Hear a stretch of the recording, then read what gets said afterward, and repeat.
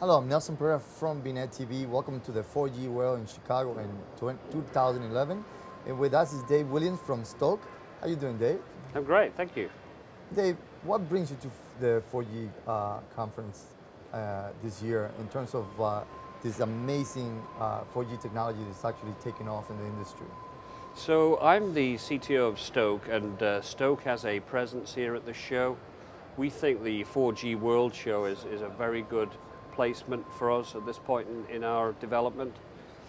We will be showing off our products to operator customers and partner customers during the show.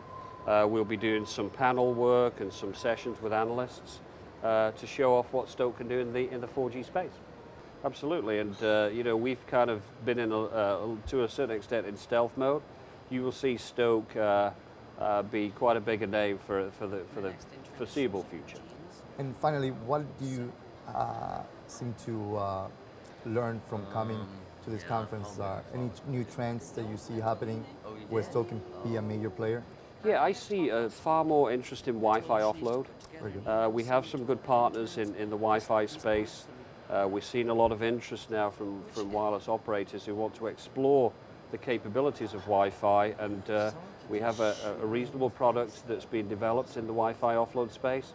And we think we're going to be quite successful there. Thank you.